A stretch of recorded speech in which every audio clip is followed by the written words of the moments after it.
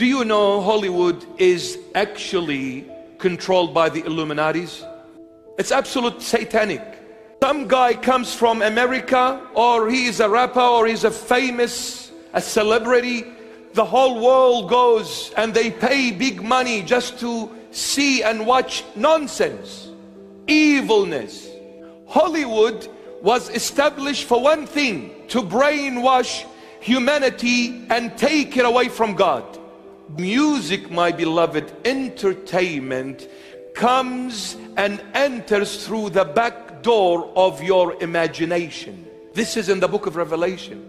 Music, when you listen to it, when you choose to listen to it, you have no control anymore. Please. It's a form of hypnosis. Did you know this? It's a form of hypnosis. Hypnosis affects the subconscious mind. Us humans have no control over the subconscious mind.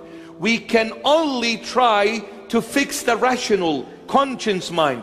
The subconscious will control us. When you allow this kind of a rhythm, let me tell you about Hollywood. Even the drum beat, the beat is done sometimes in a particular way. It's a ritual thing. It's an evil thing. It's a hypnotic way to the subconscious mind of the human being. When that music enters through the door of imagination, now listen, my beloveds, imagination is a beautiful gift from the good God. It's a good gift from the good God. All of us, we imagine. Through our imagination, we can go to heaven. We can go anywhere we want to go with imagination. There is no limit. God imagines. Since He created us in His image, whatever He is and has, He has placed in this human being. This imagination, when it gets tarnished, it will affect your subconscious mind.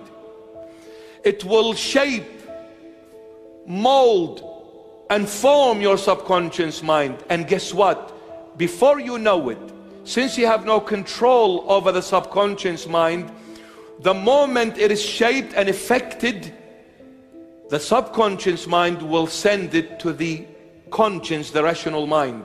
When it gets to your rational mind, you're gone. You're gone. But if the imagination is not pure, I will veer off and go to the dark side. Satan will take over. Satan will take over. So we need to purify this imagination. How do we do it? Only God can. I need to be clinging to the word of the Lord.